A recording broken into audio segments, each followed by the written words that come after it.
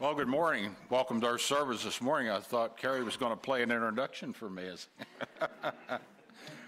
Well, it's good to see each one of you here this morning. We want to welcome the ones that's watching by way of live stream also to our service this morning. So we're glad you're here. If you would follow along in your bulletins, there's not many announcements this morning. Of course, don't forget about our normal services this coming week. Of course, we'll have choir practice tonight at 5 here at the church, and then our evening service at 6. We invite all of you back out for our evening service tonight. Tuesday throughout the week, the men meet at 8:30 to have a prayer time here at the church. On Wednesday, of course, is our prayer and Bible study, and also the youth meet downstairs. And then Thursday at 10 is Mommy and me, and then, of course, then next Sunday is our Sunday school and our morning worship service, and we'll do it all over again next Sunday. The ladies will be meeting on April the 20th. The theme is Good Deed Doers. Refreshments is going to be provided. So, ladies, you're all incited. There is a sign-up sheet in the back there. But if you don't get a chance to sign up, please come out anyhow for the ladies' tea next Saturday. Also, I have a note here to read. It's not in your bulletin. Jamie Clark would like to meet with the Bible school workers interested in helping with Bible school meals immediately following this morning worship service. So if you feel the Lord leading you to help with the meals for the Vacation Bible School that's fastly coming our way, please meet up front here with Jamie immediately following the morning worship service. One other note of thanks I'd like to read. It says, "Dear church family, thank you for all your kindness to my family this weekend. We enjoyed being part of this special service. Thank you for the delicious meals, the comfortable lodging, and the helpful conversation. You are a blessing to us, and we thank God for you all. Love the Minion family to Brazil." Again, they were here with us in our missionary conference and was glad to have them. They were quite a joy. So, Dan?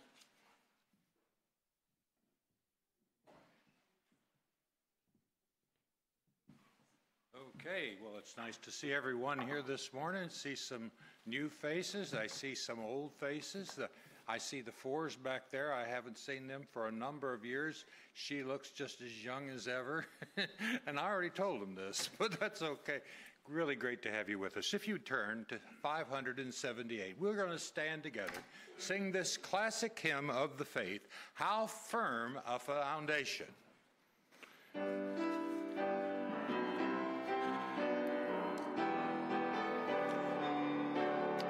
As unto him, how firm a foundation, ye saints of the Lord, is laid for your faith in his excellent word.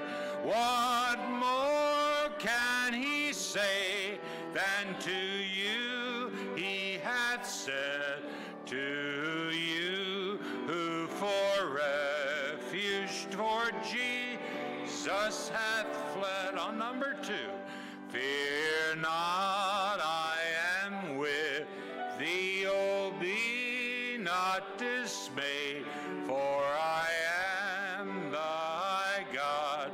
I will still give thee aid, I'll strengthen thee, help thee, and cause thee to stand upheld by thy righteous and omnipotent hand. When through fiery trials the pathway shall lie, my grace all sufficient shall be thy supply. The flame shall not hurt thee, I only design thy dross to consume and thy gold to refill. You're doing great on the last.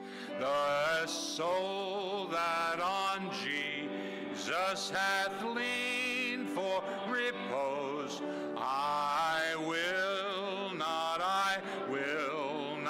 desert to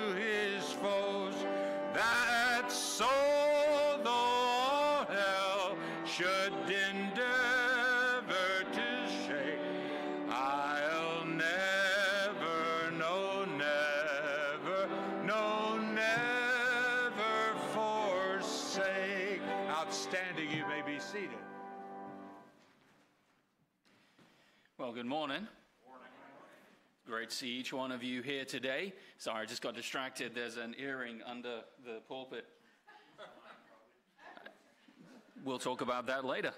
I just have no idea where it came from. So if you're missing an earring, maybe this is it. So who knows? Anyway, welcome to a little bit of what goes on in my brain. Just running off in all directions. But it is good to see you here this morning, and we praise the Lord for this opportunity we have to gather and spend this time together worshiping the Lord and looking into His Word. If you are visiting with us, then you are very welcome, and if you are a regular attendee, then you're very welcome. It's good to have Jeff back again, and just with his knee surgery, and I heard today that he's reached some level of fame. Apparently he is the poster boy for rehabilitation. And so any questions about rehab, speak to him. I think he's only charging $75 an hour, and he'll help you back to walking right. But it is good that he's healing and doing well, but continue praying for him. Our scripture reading this morning is going to be from Genesis chapter 12. Genesis chapter 12, if you have your Bible and want to turn there, I'm going to begin reading in verse 1. And we're also going to be thinking about James chapter 2, verse 23. And we're picking back up on our series, going through the record of the Genesis account, telling us about the origin of all things. And we've been away from it because of Easter and missions and various things going on. But now we're kind of coming back to Genesis. And it's going to be kind of a mini-series on the life of Abraham. And we're going to be focusing on this truth that Abraham was a friend of God. And that ought to be something we think about. Abraham is described as being the friend of God. And in Genesis chapter 12, we have the beginnings of this record. In verse 1, it says, "Now the Lord had said unto Abram, Get thee out of thy country, from thy kindred, from thy father's house, unto a land that I will show thee, and I will make of thee a great nation. I will bless thee, and make thy name great, and thou shalt be a blessing. I will bless them that bless thee, and curse him that curseth thee, and in thee shall all the families of the earth be blessed. And so Abraham departed as the Lord had spoken unto him, and Lot went out with him, and Abraham was 75 years old when he departed out of Haran. And Abraham took Sarai his wife, and Lot his brother's son, and all their substance that they had gathered, and the souls that had gotten in Haran, and they went forth into the land of Canaan. Into the land of Canaan they came."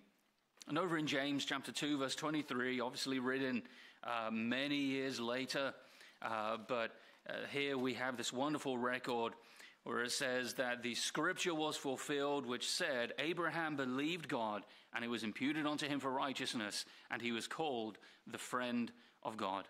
Let's pray and seek the Lord's help today.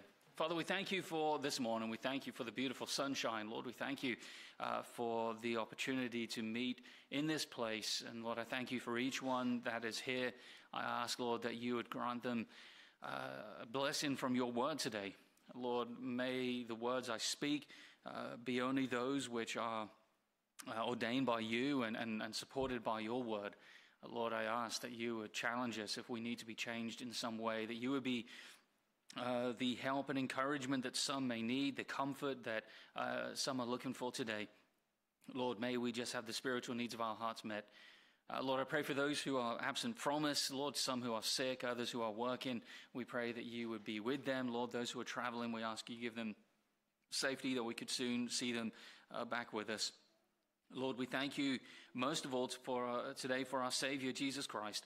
Lord, for the penalty that he paid in our place. Lord, that because of him we may have our sins forgiven, have the assurance that we're adopted into your family. And Lord, as we've read of Abraham, that we might be known as your friends, as your people. And Lord, help us as we consider these truths today. Bless our time together. Help us, I pray, in Jesus' holy name.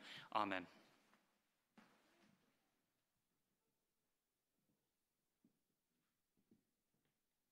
Continue singing hymn number 359. 359, Satisfied.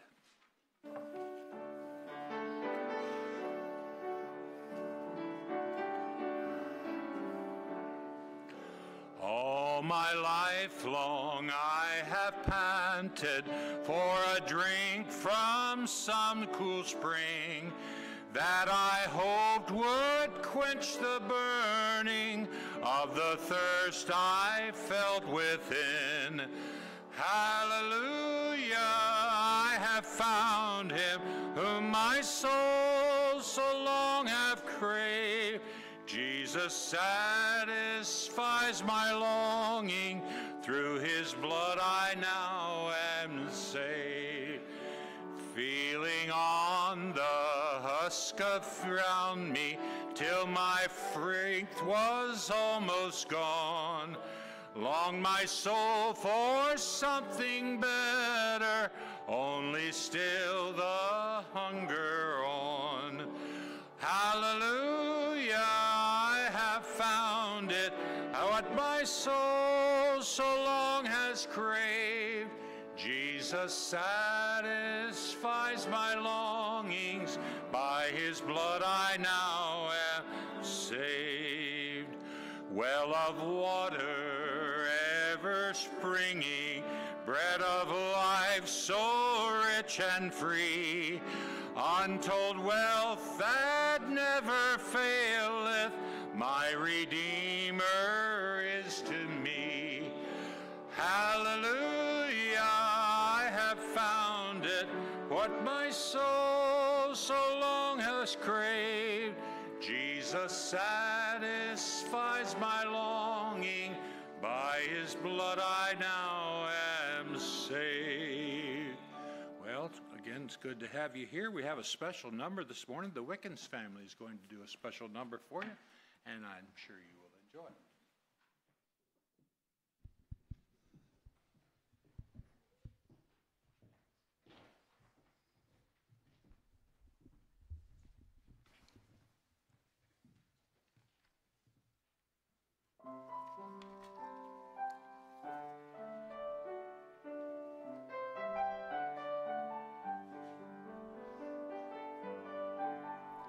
Just a little cruse of oil was all she had to spare. Just a cup or two of flour to make a cake to share. Yet she gave it to the prophet. She gave it in God's name. And the little that she seemed to have was never quite the same. When you finally learn to give it up, no matter just how small, when you open up your hands to God, your life, your very all, there's something that will happen to the world you can't explain. But the little that you seem to have will never be the same. Just a lunch of 2 small fishes and 5 small loaves of bread, yet he gave it to the master. How would the crowd be fed? Yet in the hands of Jesus, a feast his lunch became. And the little that he seemed to have was never quite the same. When you finally learn to give it up, no matter just how small, when you open up your hands to God, your life, your very all, there's something that will happen to the world you can't explain.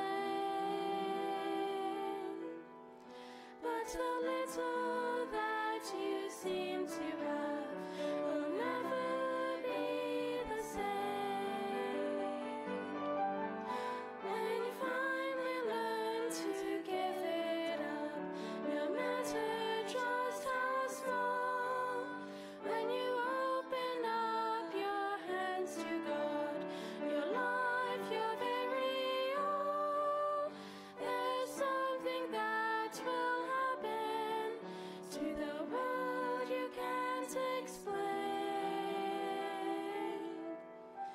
but the little that you seem to have will never be the same.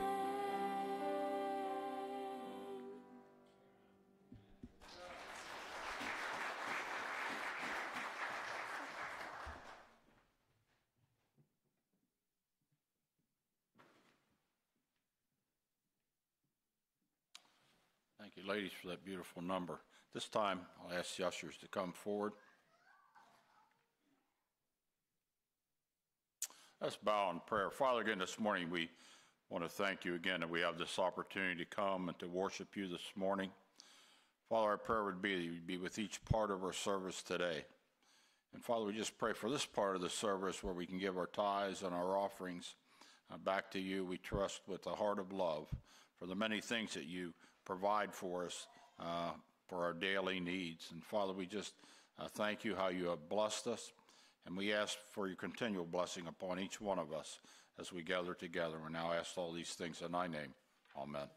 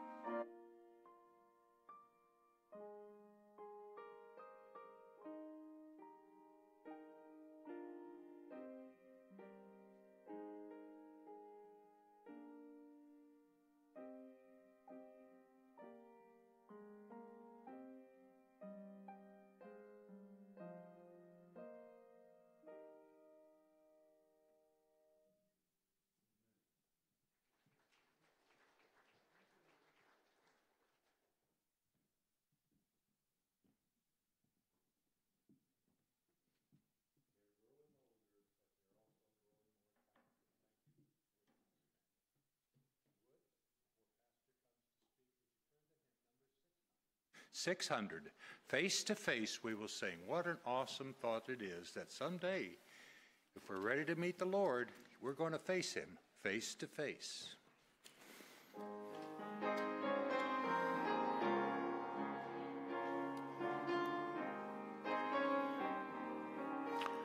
Together on the first. Face to face with Christ my Savior, face to face, what will it be? When with rapture I behold him, Jesus Christ to die for me. Face to face I shall behold him, far beyond the starry sky. Face to face in all his glory, I shall see him by and by. Only faintly now I see him, with the darkened veil between. But a blessed day is coming, when his glory shall be seen. Face to face in all his told him, far beyond the starry skies. Face to face in all his glory, I shall see him by and by. On the third, What rejoicing in his presence when our banished grief and pain, when the crooked ways are straightened and the dark things shall be plain. Face to face I shall behold him, far beyond the starry sky. Face to face in all his glory, I shall see him by and by. Face to face, oh blissful moment, face to see and know, face to face with my Redeemer, Jesus Christ, who loves me so. Face to face in all his glory, far beyond the starry sky. Face to face in all his glory, I shall see him by and by. Outstanding. Thank you.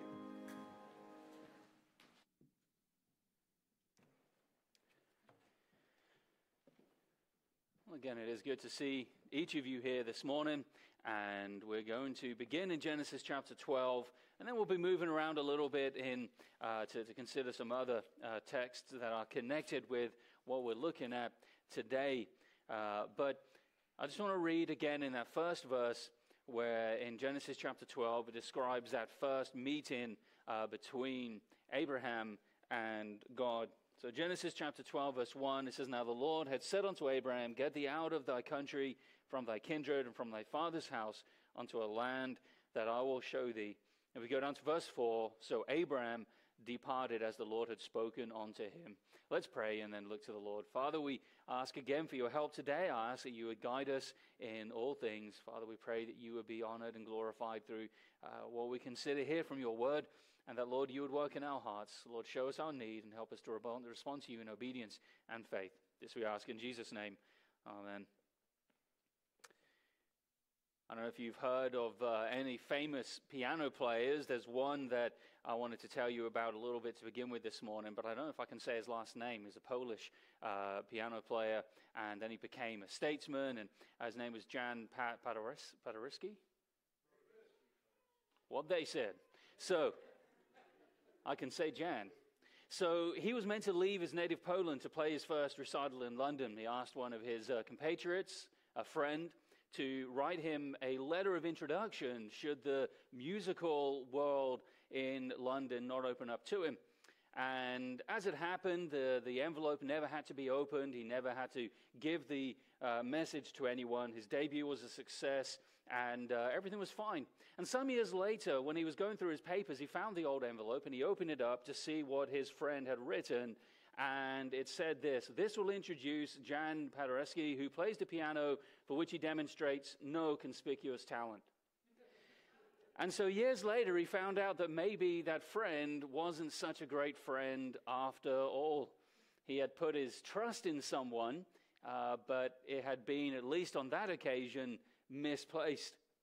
And you know, this idea of friendship we find all the way through the Bible, and we sing what a friend we have in Jesus. But I know more often than not, I think of Jesus as he is described in the Bible, as our Savior. I think of Jesus as God. We think of God the Father, the Spirit, the Son.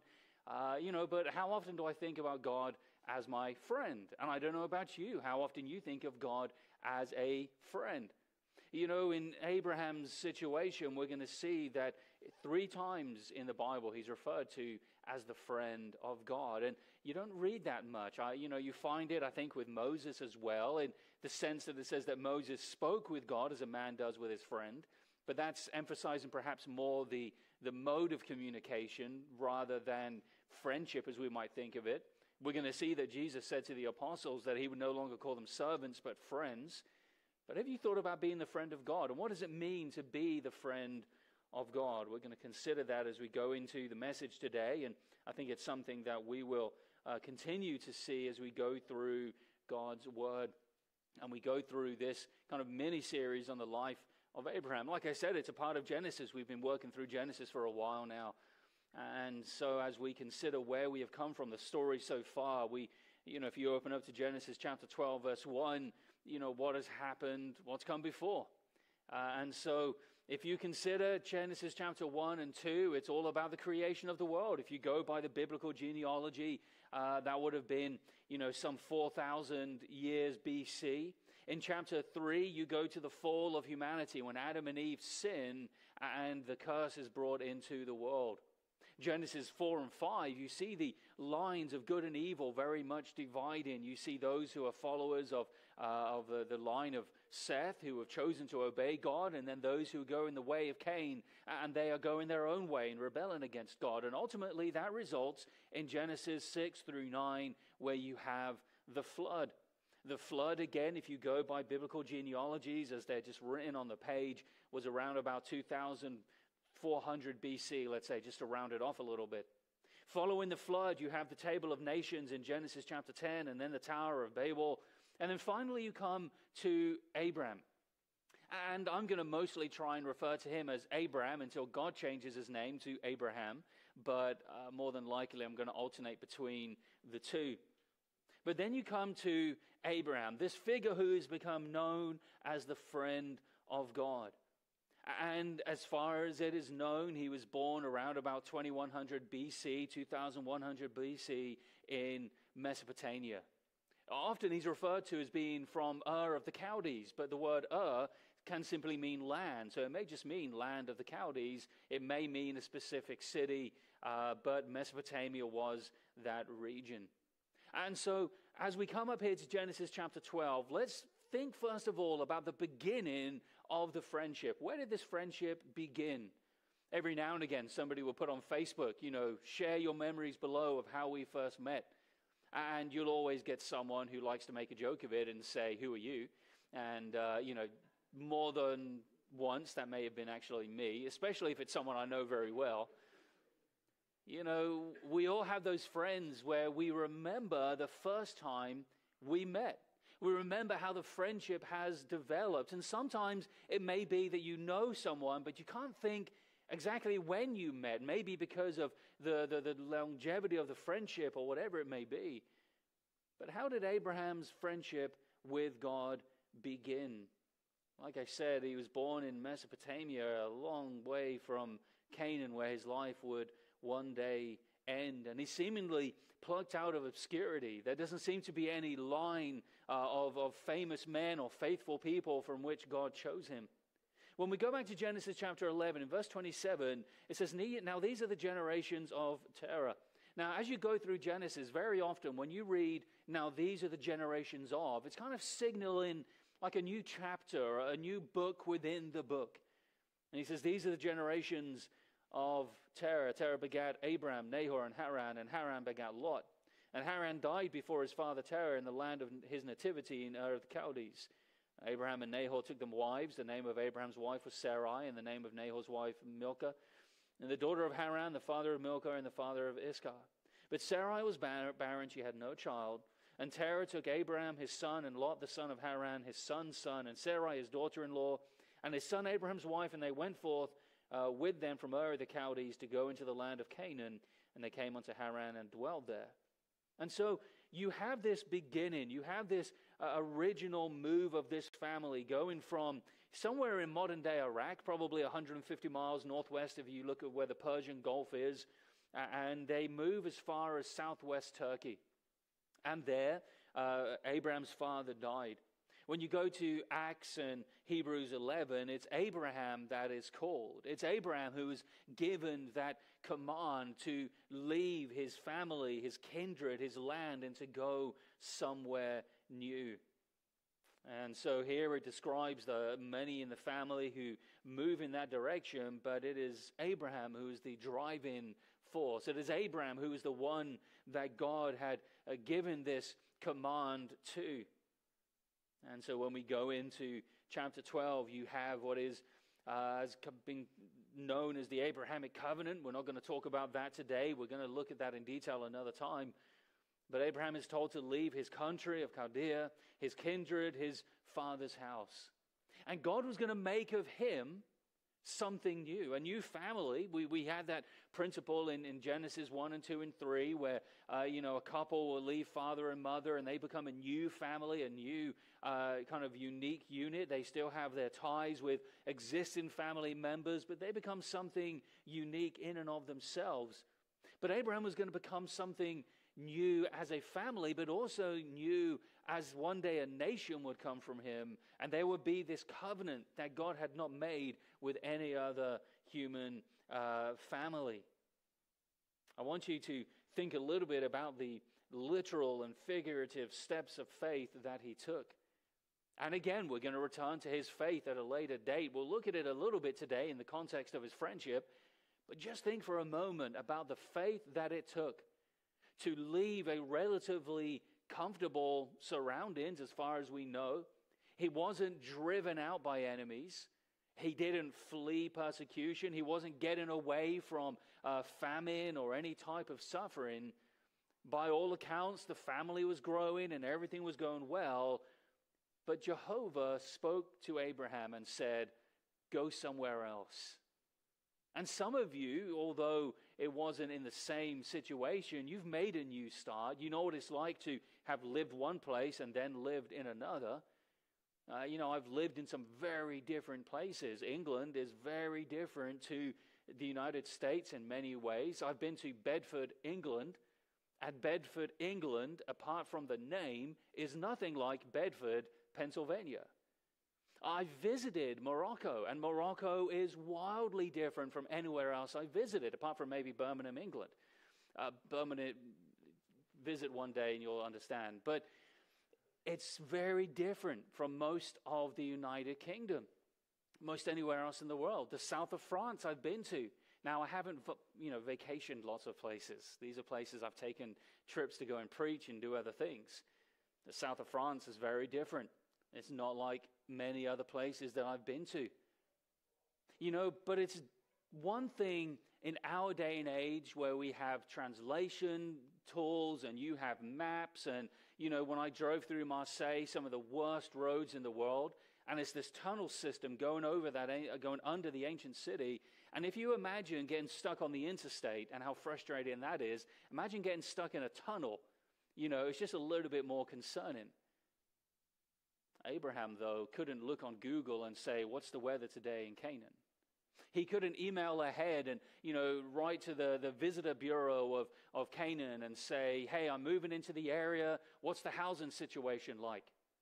He couldn't write ahead to the local sheriff and say, "Hey, sheriff, what's the crime like in your town?" He went out by faith.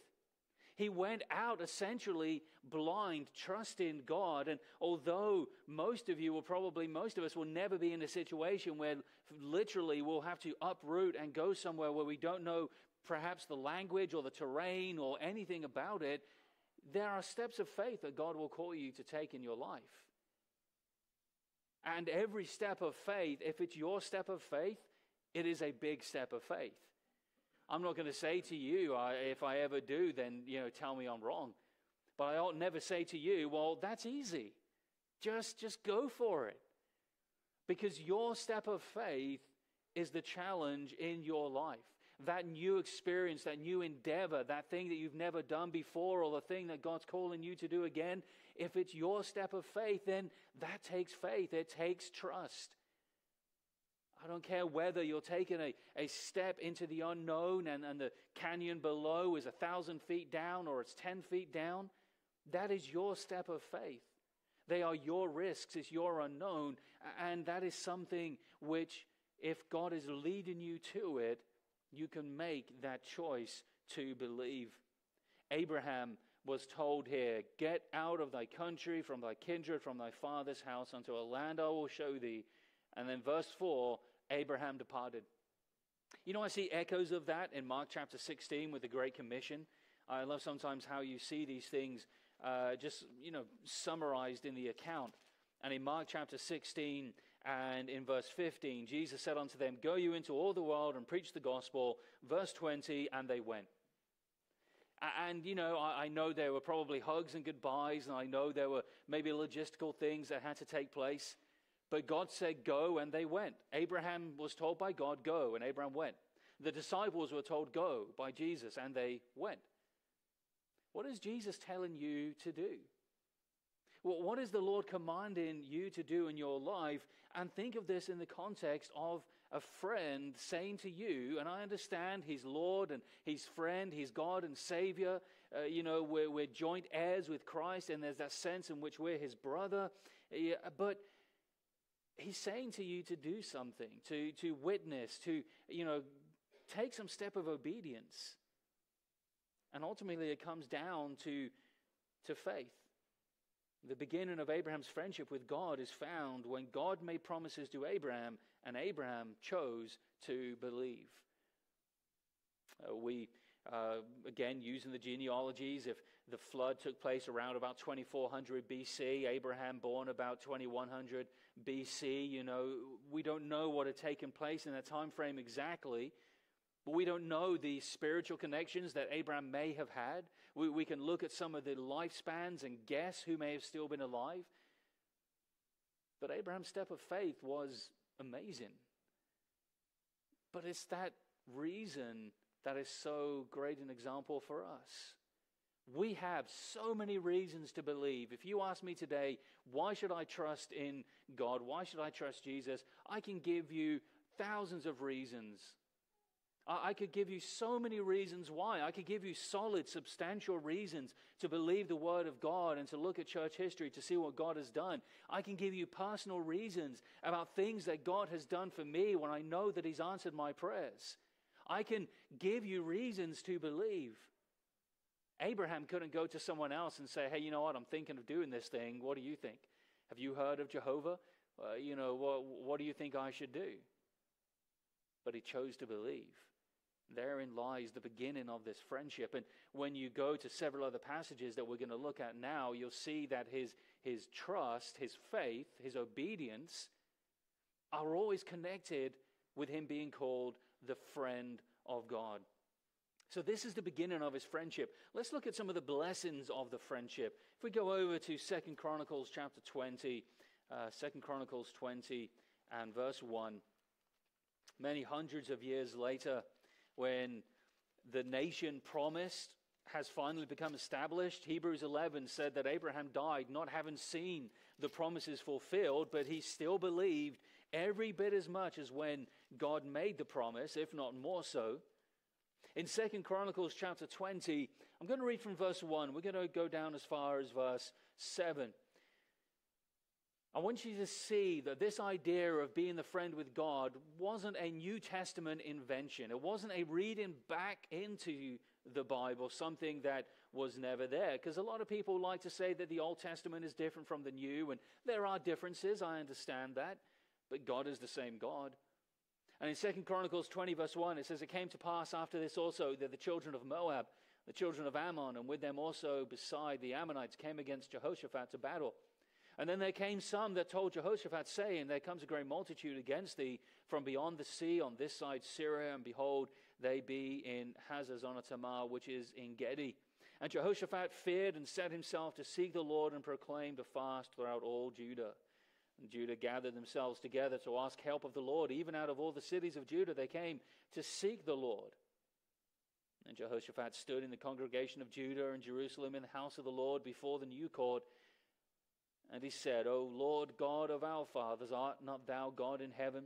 And rulest not thou over all the kingdoms of the heathen? And in thy hand is there not power and might, so that none is able to withstand thee? Art not thou our God, who did drive out the inhabitants of this land before thy people Israel, and gave it to the seed of Abraham, thy friend, forever? It's an amazing thing that happens here, and we talked about this a few months ago, I think, when the choir sang a piece called Send Out the Singers, because Jehoshaphat is faced with a battle that, humanly speaking, he could not win. It's amazing how many times down through, those thousands of years, Israel has faced an impossible fight, and yet they remain.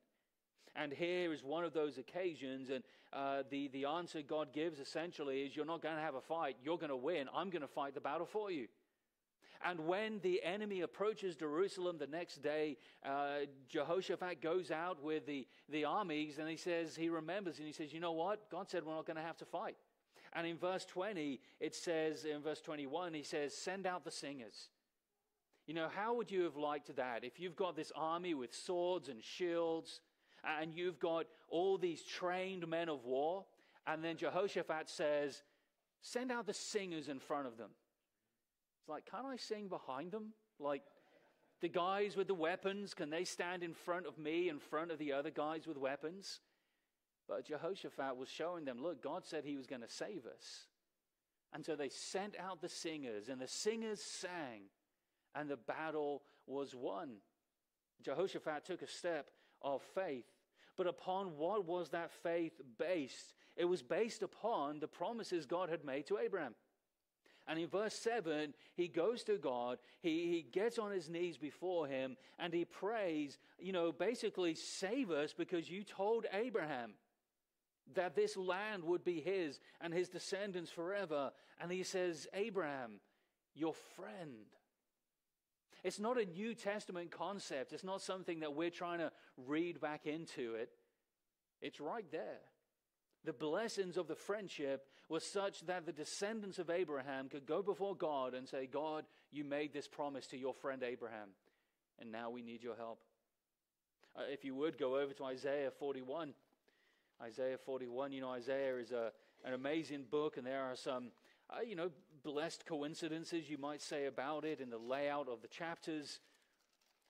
Isaiah 40 and onwards are very much about the hope that Israel could have, the blessings that would one day be theirs again in the land of Israel. In Isaiah 41 verse 8, it's not Israel saying, God help us because you promised you would, but it's God saying, I will bless you because I promised I would.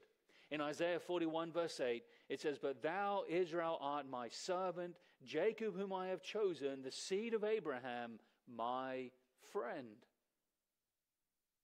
It's a theme we see running through the Bible. And it's a theme that although some of the descendants of Abraham maybe didn't believe, it's a theme that maybe some of the descendants of Abraham, they emphasized the law over God's other revelations. But still there were those who would say throughout Israel's history, Abraham, the friend of God. There were so many blessings that came to Israel because Abraham was the friend of God. And sometimes there are blessings with being in proximity to people who are friends. Isn't that right? Not all Israel maybe believed, but many in Israel were blessed despite those who are next to them. Now, we can't be saved on behalf of someone else, and our faith can't save someone else. But here we have in Israel the blessings because Abraham was the friend of God down through the generations, the people of Israel claiming it, and God himself reminding them and saying, I will bless you because I was the friend of Abraham. It hasn't happened to me often that I've gone somewhere and someone said, oh, you're a friend of so-and-so, come on in. There's been one or two occasions where, I knew somebody who was a good friend with someone else, and they were like, oh, you're so-and-so's friend. You should have said, jump to the front of the line. In human terms, those connections are limited, aren't they? I went to a conference once, and the host of the conference was good friends with a good friend of mine, even though I'd never met him. And when I got there, they said, oh, you're friends with so-and-so?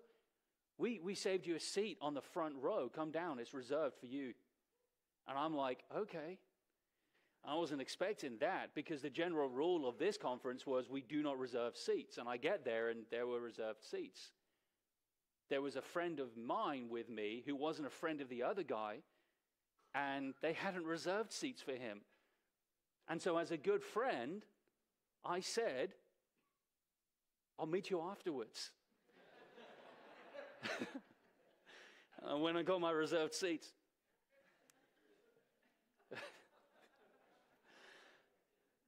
I am not the model for friendship.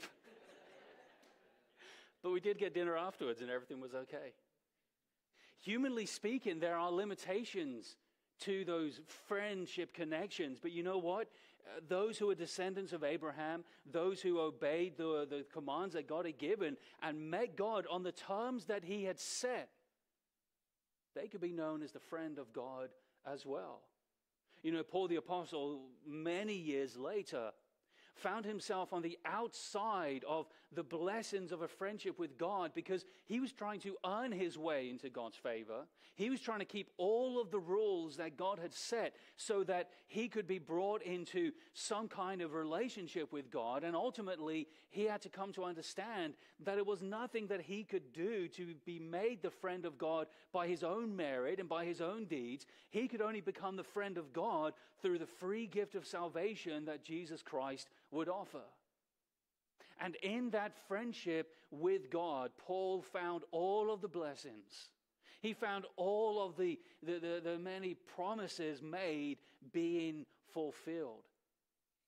And we could talk about all the ways that Israel have been blessed and all the ways that Paul the Apostle was blessed, all the ways that I've been blessed by knowing God is my Savior and being a friend of God in the sense that he calls us to be his friend.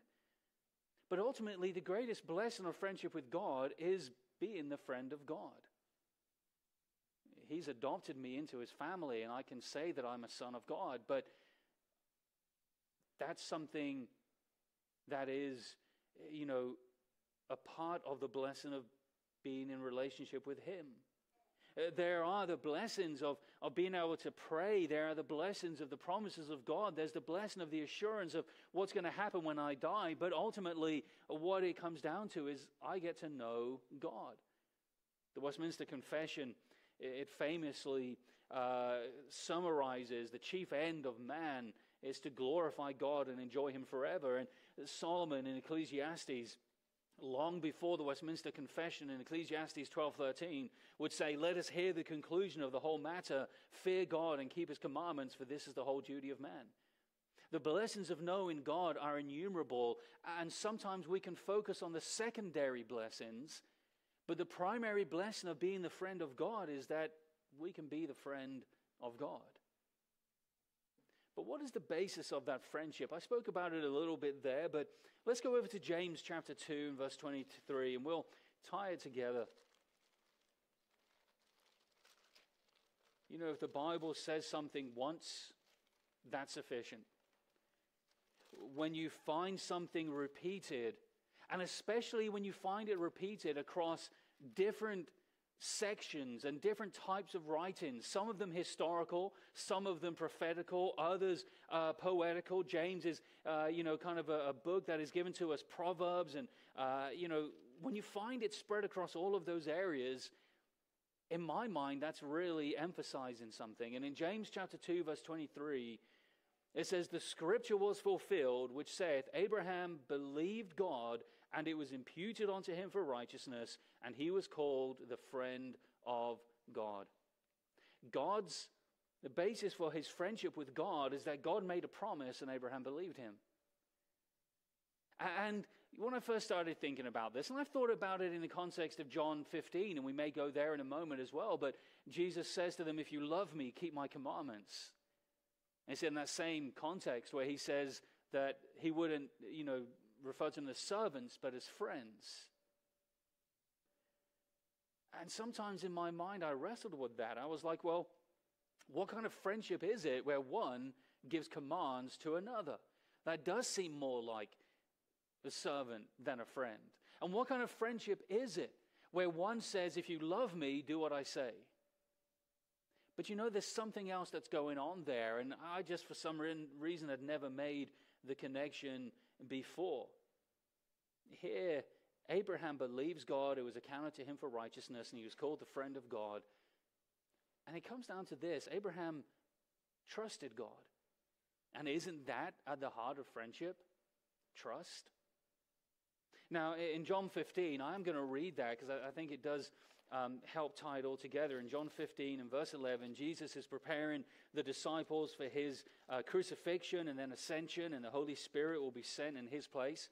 And in John 15, verse 11, he says, "These things have I spoken unto you, that my joy might remain in you, and that your joy might be full. This is my commandment, that you love one another as I have loved you. Greater love has no man than this, that a man lay down his life for his friends. And you are my friends if you do whatsoever I command you. And like I said, I struggled with that. You're my friends if you do what I tell you to do. But he said, henceforth I call you not servants, for the servant knows not what his Lord doeth, but I have called you friends, for all things that I have heard of my Father I have made known unto you.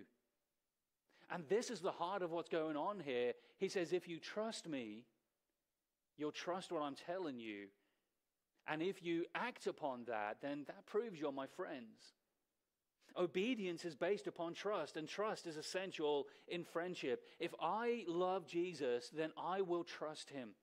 And if I trust him, I will trust that he knows best, and I will obey him. And so this cycle is then complete. If I love him, I trust him. If I trust him, I do what he says. If I trust him, he's my friend, and so I love him, and so on it goes. Trust is at the heart of friendship. And so when Abraham trusted God, God found someone that he could call his friend. I don't believe that God was, running around Mesopotamia looking for someone and saying, do you trust me? No. Okay, well, what about you? Do you trust me? No. Okay, finally I found someone that's going to trust me and be my friend. I think God knew the heart of everyone, and he knew that Abraham would choose to trust. It's not unique that there would be a very small number respond to God. Isn't that exactly what happened in the days of Noah? So we make a choice. In James chapter 4 and verse 4, it says that adulterers and adulteresses, know you not that the friendship of the world is enmity with God, and whosoever therefore will be a friend of the world is the enemy of God. The world system, which is anti-God, which is contrary to Scripture. And again, it comes down to trust. Are we going to trust what God says, or are we going to trust something else? And therein lies the basis of the friendship. It's all by the grace of God. It's all simply a response to God. Abraham did no works, and that's what James is really emphasizing in that context. Long before the sign of the covenant was given to the family of Abraham, Abraham believed God and was considered the friend of God. Long before Moses would be born and the law would be given, Abraham believed God, and it was imputed to him for righteousness. Imputed means that it was, in essence, credited to his account. He didn't earn it, deserve it, trade or bargain for it. He simply believed. And that's exactly what Paul teaches us in Ephesians 2. For by grace are you saved through faith.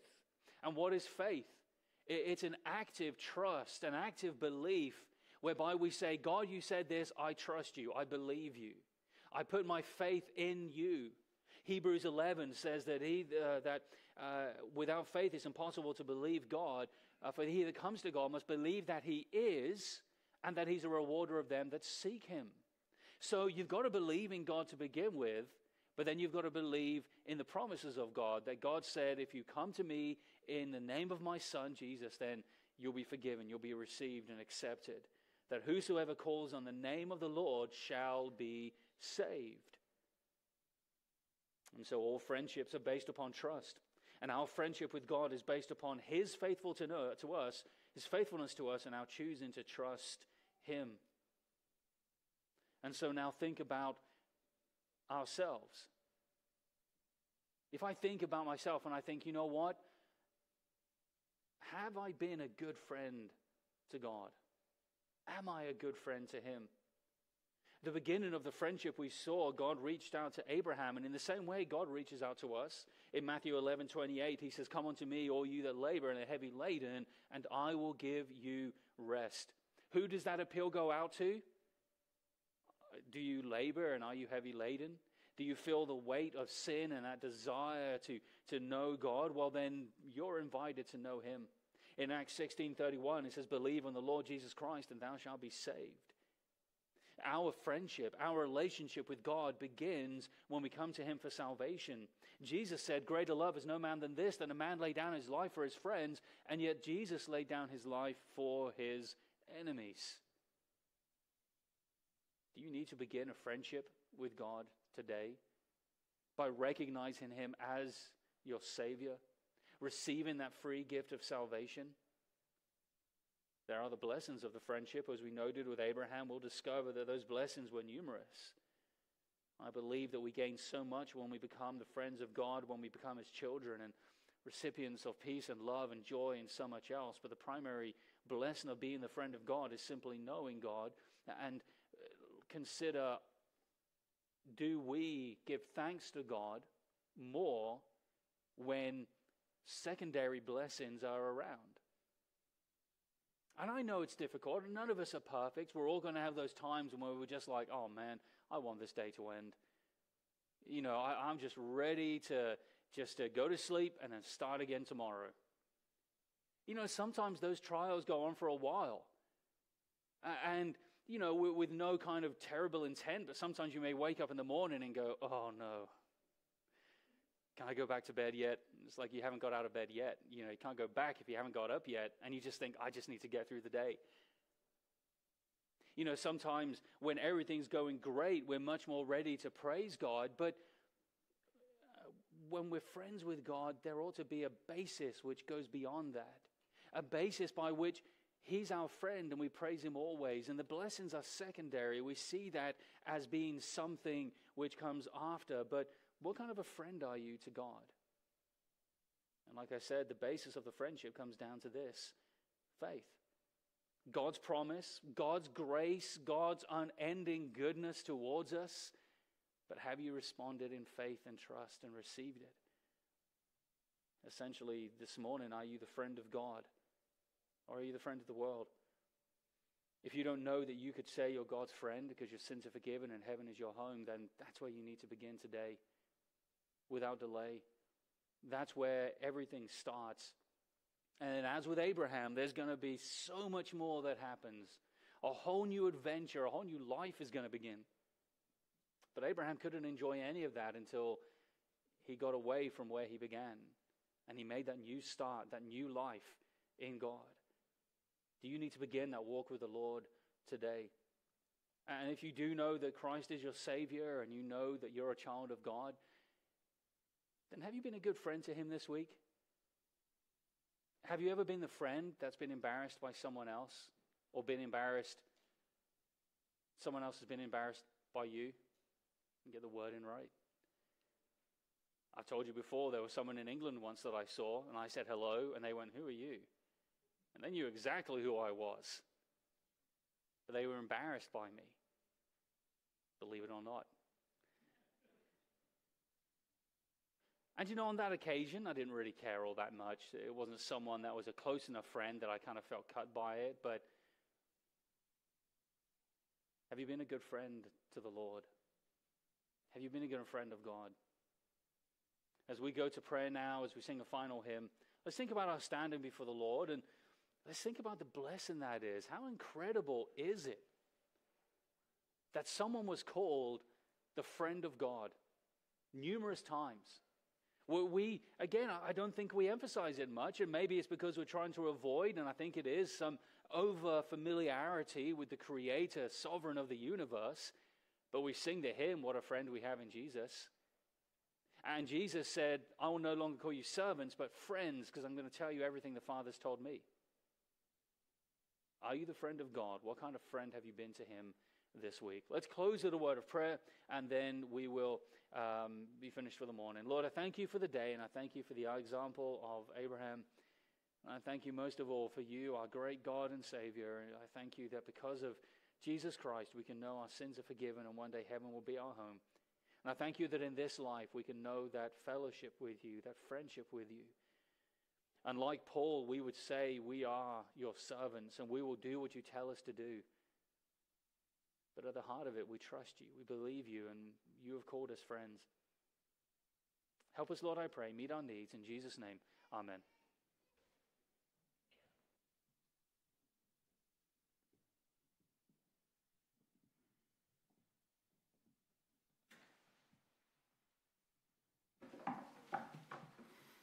If you would stand with me, turn to hymn number 497.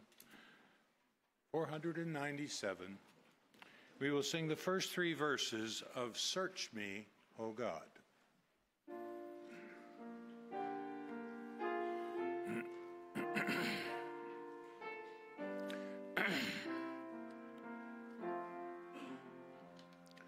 Search me, O God, and know my heart today. Try me, O Savior, know my thoughts, I pray. See if there be some wicked way in me. Cleanse me from every sin and set me free. I praise thee, Lord, for cleansing me from sin. Fill thy word and make me pure within. Fill me with fire where once I burned in shame. Grant my desire to magnify thy name. Lord, take my life and make it wholly thine. Fill my poor heart with thy great love divine. Take all my will, my passion, self, and pride. I now surrender, Lord, in me abide. Thank you for your attendance and attention this morning. Great to have you all here. I hope you'll enjoy this beautiful day. Hope that you'll come back whenever you're able to do so. And ask you to bow now in prayer. Our final hymn will be sung on 387 after our prayer. Our Heavenly Father, I thank you for the day, and I thank you for all the miracles that you have done in our life. You've given us everything we need, and we are so grateful for that, Lord. But Lord, today we come to you with a request for you to help us, Lord. Help us to guide in each step that we take in this life. May it be something that's fulfilling for not only us, but it's pleasing to you, Lord. I pray that we might seek your will, and that we might, as we come in contact with folks that never have heard the truth of the gospel, that we might be willing to pass that wonderful information that can change not only their life here on earth, but for all of eternity. I ask that you bless each and every person here today, that as we depart this place, that you keep us safe and bring us back at the next appointed time. We'll give you the honor and the praise for all these things that you do for us in Jesus' precious name. Amen. We'll sing the chorus of He Lives.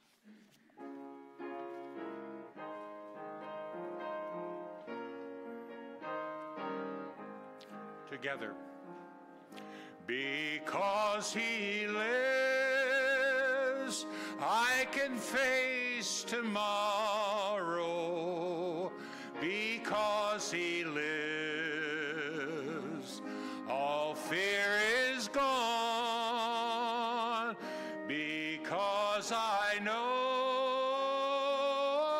He holds the future, and life is worth the living just because He lives. God bless you.